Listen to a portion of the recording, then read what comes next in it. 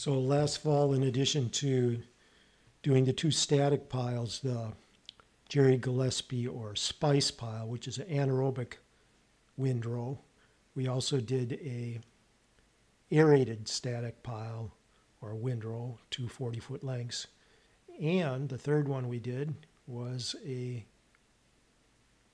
Johnson Su compost. So here I'm showing the bedding pack material from the bedding pack barn, and you can see it's pretty dry. You should be able to squeeze it and get at least one drop out of it, 60 to 70% moisture content. It does have a fair amount of brown carbon in terms of straw and old hay and corn stalks and so on mixed in. And in addition to that, we also included some wood chipping. So this is from a maple tree, so leaves and wood chips from a local tree trimming service. And we're going to go ahead and mix those two together and wet them. And actually, to wet them, what we did is we spread them out about a 6 to 12-inch layer after we mix it together. And then we put one of those oscillating fan-type sprinklers on the top and let it run for a day or so until it was wetted well enough. This is our tote, actually, that we put together. Now, I should mention, when you look at this tote, you can see on the outside here that we do not have landscaping fabric, which is what David Johnson and his wife, Hui Chun Su, recommend.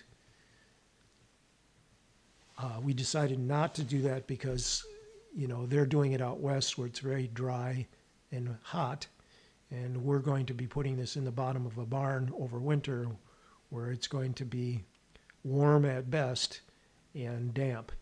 So I was concerned that, it would actually be too enclosed. You want it to be breathable from the outside as well as the tubes.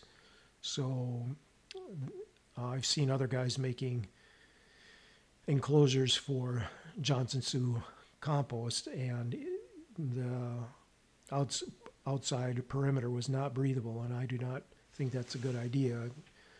I think that material along the outside is going to go anaerobic on you. So we decided to use this, it's just a nylon fencing, a couple layers of it, and you can see I just took a single wire and just kind of wove it around, which actually worked well.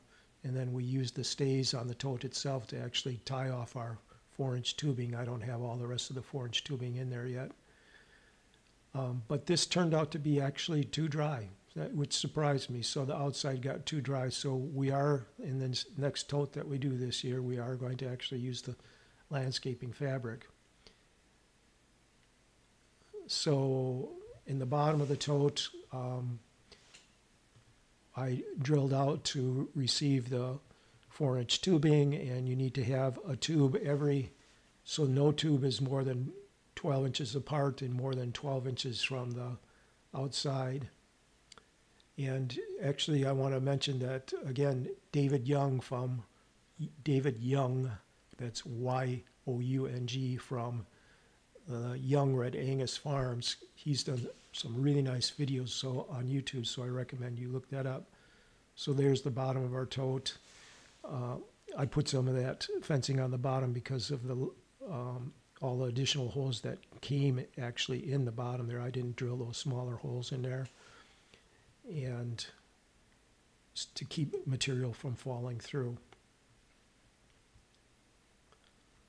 So that's basically what our tote looks like. And what I wanted to talk about just briefly is the challenges of doing a tote in winter. I'm just going to touch on that lightly, but also in particular I want to talk about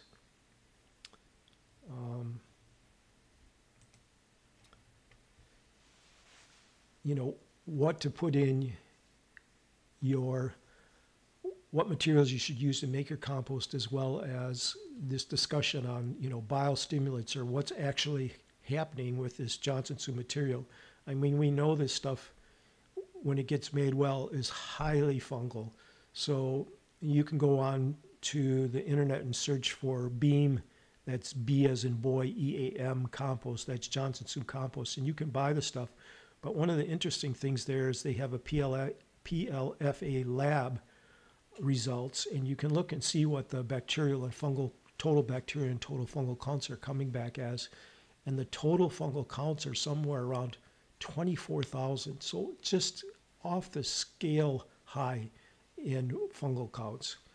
And what's interesting, like if you listen to, I don't have her name here in my notes, but if you listen to Professor Elaine Ingham, she'll talk about, aerated compost. She talks a lot about aerated compost tea and the importance of having the right mix of beneficial microbes. So take it to the point where you get flagellates and you've got lots of clumps of organic matter, so masses of bacterium and organic matter mixed together, and lots of signs of humic acid. And you'll find some fungal hyphae, but it's really tough to get fungal hyphae, and I'll talk about that later in other videos that we've done actually on compost tea. So, and again, in case you're not up on this, compost tea is different than compost extract. So when you make a tea, you're taking the same materials, base material, which is compost, a really good compost, but then you're adding foods to it, so fish oil and sugar, in our case in the form of unsulfurated blackstrap molasses, and so on, and you're brewing this by bubbling a lot of air through it for 24 to 36 to 48 hours until you get this huge bloom of microbes within there. And that's totally different than extract, where you just flush water through compost, 30 minutes later, you're good to go. So, but what Professor Ingham talks about is, just how powerful that compost tea can be. So, okay, so is it the microbes? Is it all the microbes in there doing it? Well, if you listen to soil ecologist Christine Jones, who is really up on this stuff and definitely well worth listening to.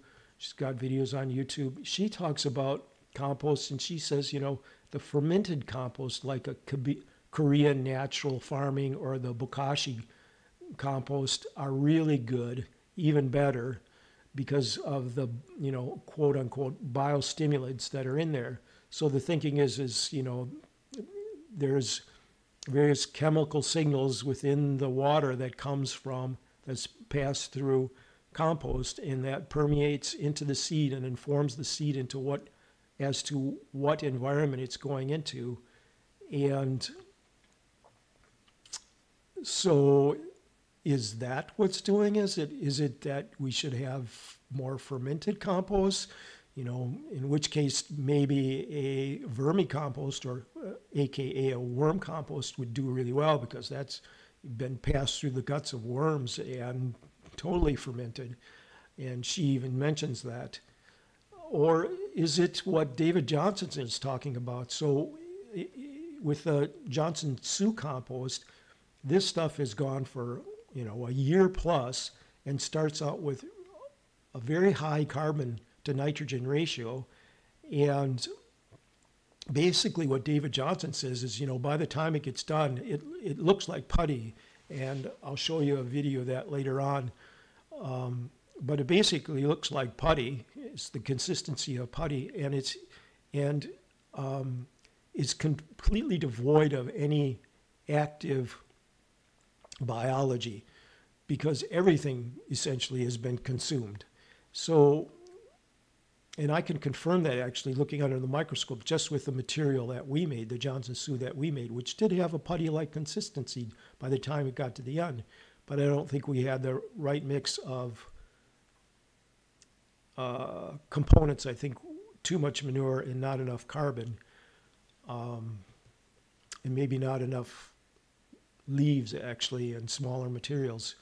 But anyway, what he says, Professor Johnson says, and his wife, Hui Chun Su, that it's actually the fungal spores. So, and this huge,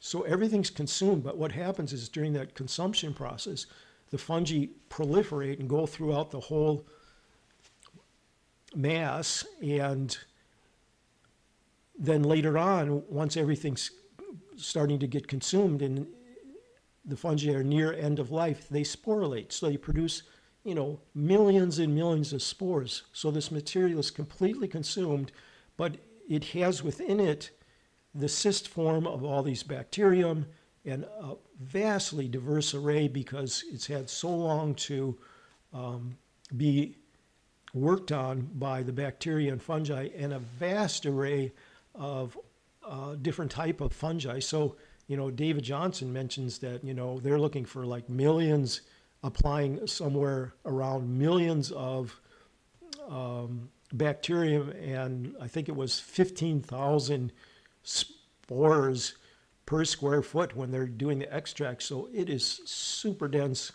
with with bacteria and fungi spores. So which is it? Well, my feeling is it's more along the lines of what, I don't think the other two are wrong, but I think it's more along the line of what David Johnson is saying, which is start with a high carbon to nitrogen ratio material and babysit it and get it to be completely consumed, adding in your worms, once it starts to cool down around 80 degrees Fahrenheit. And you're going to have, like I said, a putty-like material that's just saturated with bacteria and fungi. And then those, when they go in furrow, you basically have, any number of different types, or a vast number of different types of bacterium and fungi waiting. And then depending on what the plant needs and the exudates, the sugars it produces and exudes through its roots, those microbes will be there in some number and start to take off. So, we have heard from others that they like to use like 40% green, 40% brown, 20% manure. I mean, it's a common recipe that you hear, but I think that's not the best for this Johnson Su material. In fact, I've got two pictures here. This is from a video done by, I'll show it to you here. It's the Colorado State University in conjunction with David Johnson and his wife. And this was out in Colorado, southern Colorado, where they took a whole hoop house, because of course it gets very cold there, and they put these large square bales around the outside. They had a floor made up of pallets, which they had drilled holes through, and then every foot they had 4-inch piping coming down through it. And so made a huge pile of this stuff and put it in a hoop house to keep it warm over winter. And I definitely want to call, this guy's name is David West, who did this out there in Colorado, call and talk to him about it, because I'm wondering, what kind of insulation or cover he had on the top. He did say he was watering it for a time anyway. And, what additional insulation he had to do, because it's cold out there where he is. I looked it up. They have, roughly 7,600 heating degree days. And in Wisconsin, where we are, it's only 6,800. So they're even colder than we are. He did say that they put in extra manure to make sure the pile heated up. But if you look at what they used, you can see here's a picture of it from the video. And, cattails, cereal straw, sheep manure, and wood chips. So a lot of carbon. But like I said, he did say he put in that a little extra sheep manure, because he wanted to make sure that the pile reached the required 131 degrees Fahrenheit for 3 days. So, but yeah, so I think what you put in, the mix that you have should be very high in carbon, but enough nitrogen so that it fires up. And, here's someone out in Colorado where it's cold, which is what we're dealing with in Wisconsin, and having this stuff go over winter. Another question I would have for him is, how cold did your pile get? Was there enough heat coming off of it? Because these piles do continue to heat even after they come down from that, 130, 140, 150 degree Fahrenheit initial temperature in the first couple weeks or so.